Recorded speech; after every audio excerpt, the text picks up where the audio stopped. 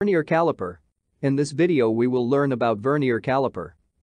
Vernier caliper is a measuring instrument which can be used to measure height, thickness, depth and internal and external diameters of the various components. It works on the principle of difference in two scale.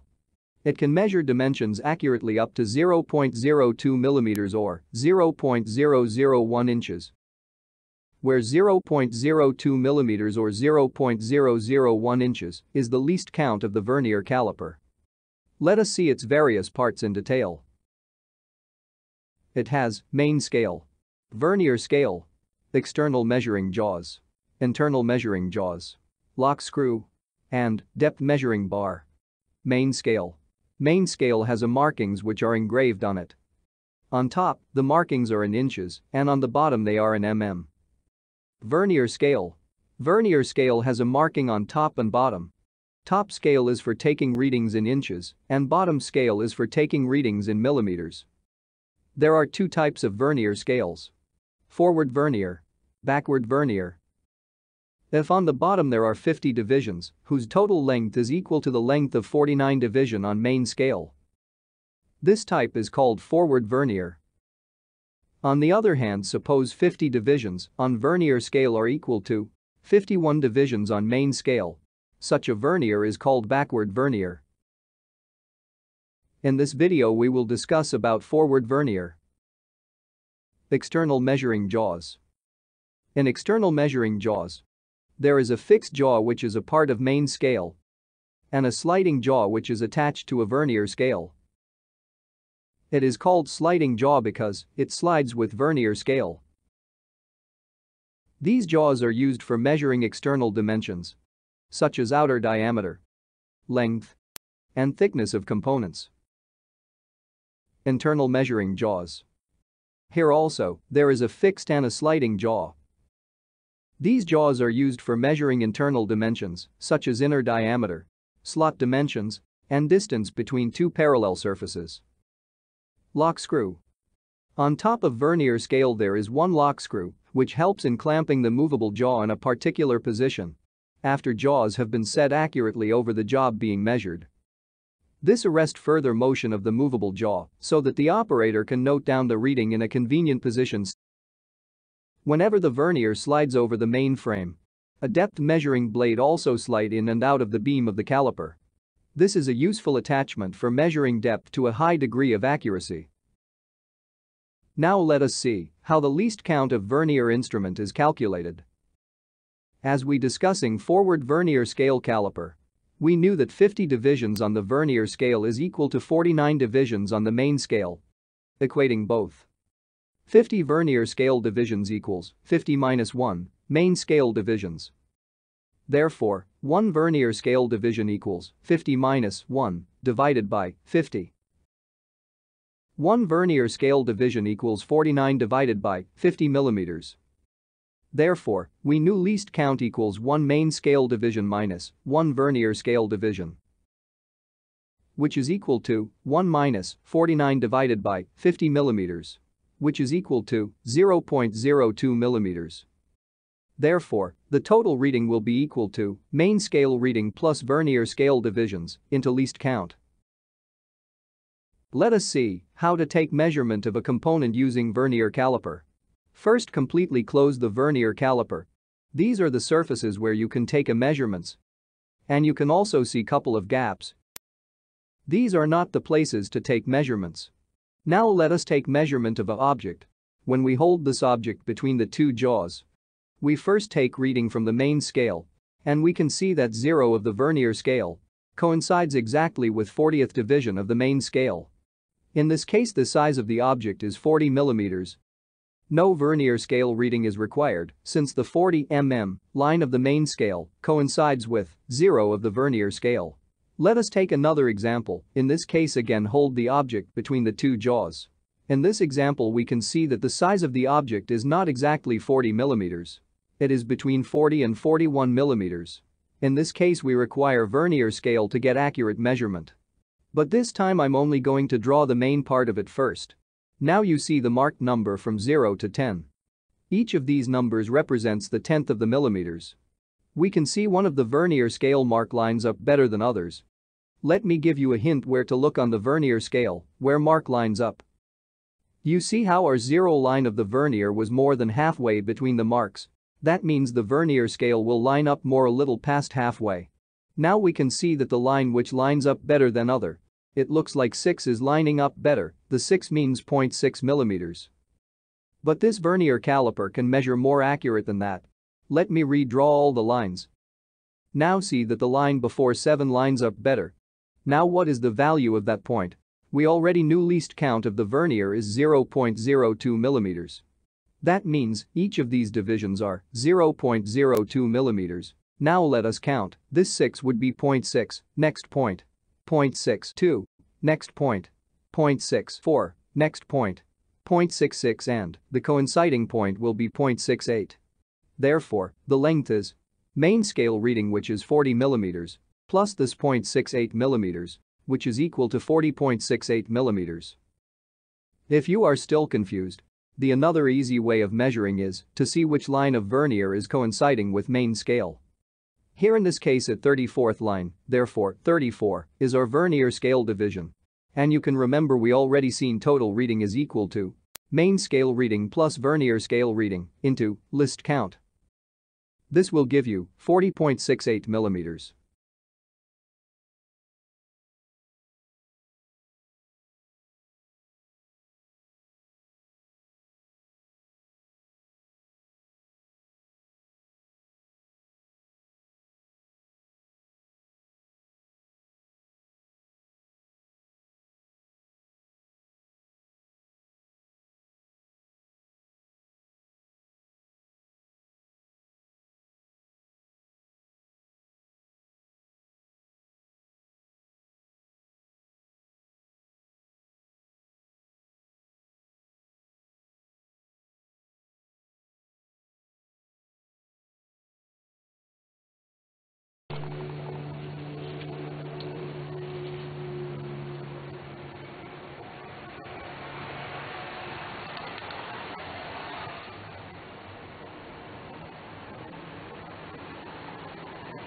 Micrometers are produced in various precisions, both in metric and English units. In every case, it is the thread pitch of the spindle screw that makes each type different. The thread pitch is the distance between two adjacent thread crests. In this example, the thread pitch of the micrometer spindle screw is precisely 1/2 millimeter. Each revolution of the thimble moves the micrometer spindle 1/2 millimeter. The micrometer has a reading line on the sleeve. The vertical graduations on the top of the reading line each represent a single millimeter. The vertical graduations below the reading line indicate 1/2 millimeters. The beveled edge of the thimble is graduated into 50 divisions. Since a single revolution of the thimble moves the spindle 1/2 millimeter, each thimble graduation equals 1/50th of 1/2 millimeter, or 1/100th of a millimeter. The thimble is rotated and the spindle advanced until the feature is held between the anvil and the spindle face. To read this micrometer, add the number of millimeters and 1/2 millimeters visible on the sleeve to the number of hundredths of a millimeter indicated by the thimble graduation, which coincides with the reading line on the micrometer sleeve.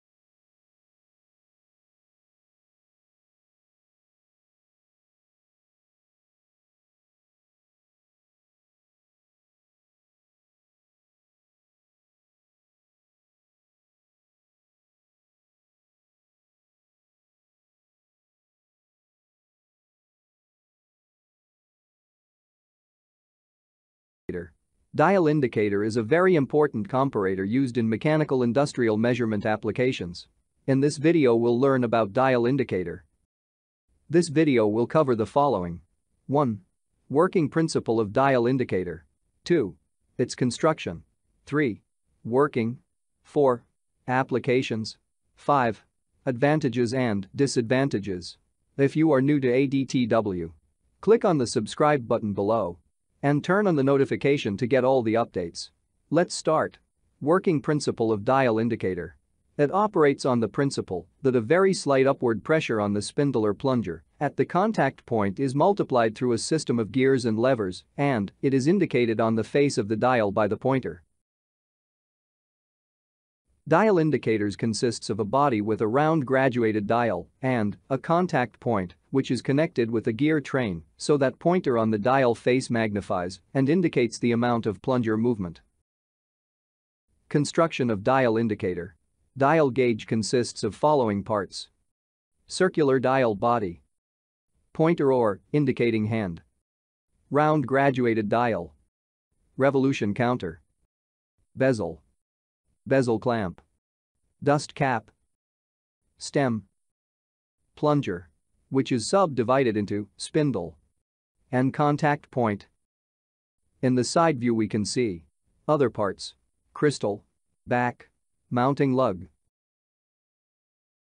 After opening the body of dial indicator we can see internal parts. And those are rack, rack guide, gear train, hairspring, and coil spring. Working of dial indicator. Before we see the working of dial indicator, let us first understand how the magnification is achieved with the help of gears. Consider two gears A and B. These gears are mashing with each other. The number of teeth on the gear A is less compared to gear B. The smaller gear A is called pinion. When we rotate pinion by one revolution the gear B rotate through a small angle. This depends on the gear ratio. Now, suppose we rotated gear B by one full revolution, the number of revolution of pinion is more. With this basic understanding, now we can see how the magnification of the plunger is achieved in the dial gauge. To obtain the necessary high magnification ratio in this instrument gear and pinion arrangement is used by arranging the gear train in a manner similar to a clock movement.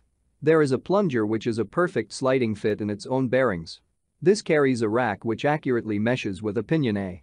The rotation of the plunger about its own axis is prevented by a pin attached to it, which is located in a slot in a rack guide.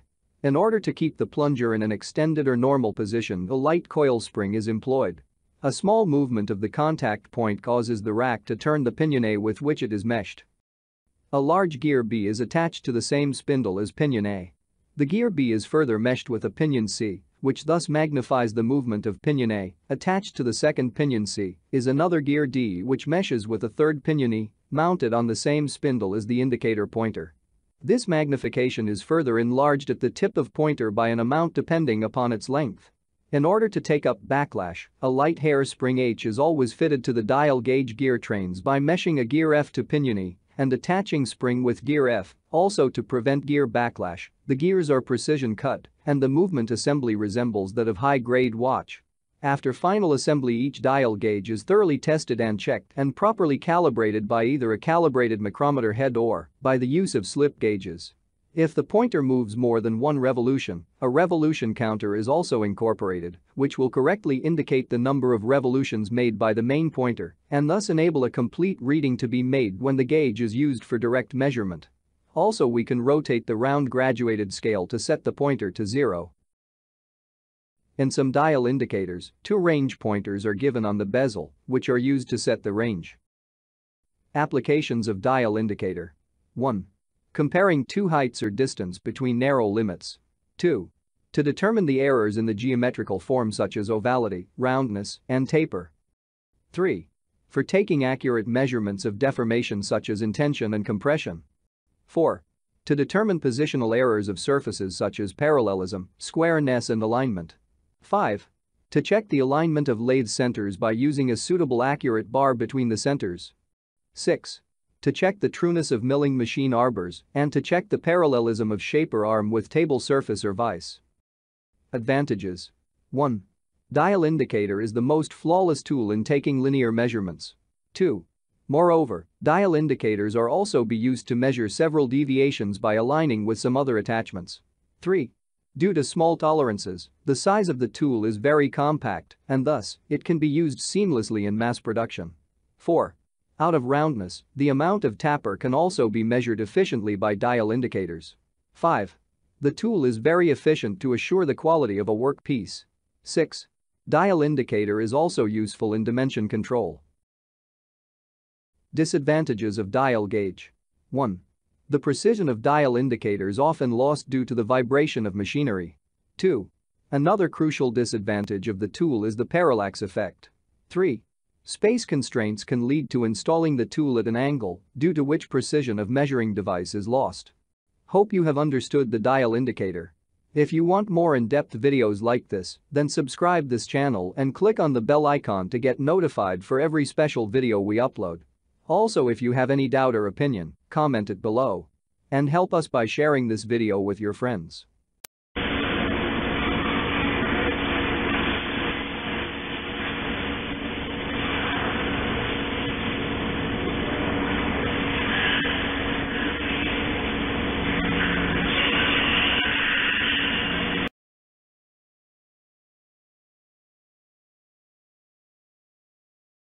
Friends, now I will tell you type A quick check.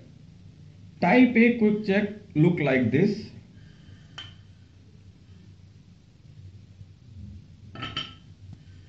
And it is designed for all variable instruments. So first of all, I tell you what is variable instruments. Like vernier caliper, like micrometer, bevel protector, puppy dial, plunger dial, all those instruments which gives their output in a variable form. So these kind of instruments called variable instruments. And type A quick check is designed to develop skill for variable instruments.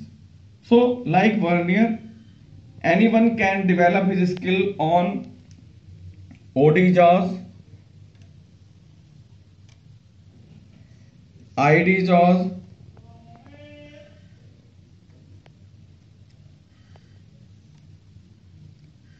depth bar,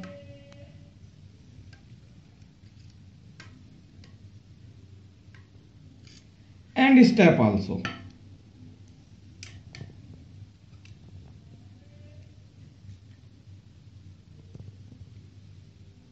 So you can see,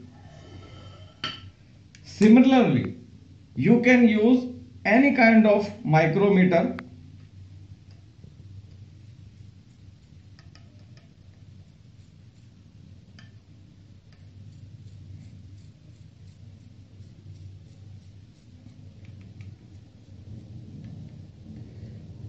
and user can develop his measurement and inspection skills in different range of micrometer from small to big one. And say for puppy dial, you can use these steps.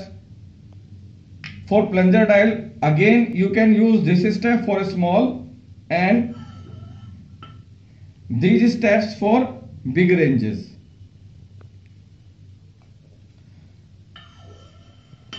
For angle, you can use like this, bevel protector.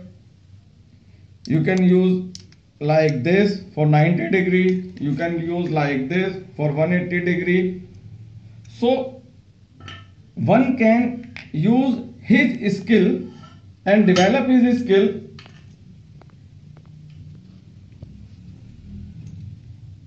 to understand and to see the difference of the measurement. So I'll tell you once again, type A is designed to develop skills of various measuring instruments with their different ranges, least count, type, profile, mechanical equipment, digital equipments, and with their different functions. How anyone can build their skills to check on different sizes or different least count, like this. Thank you.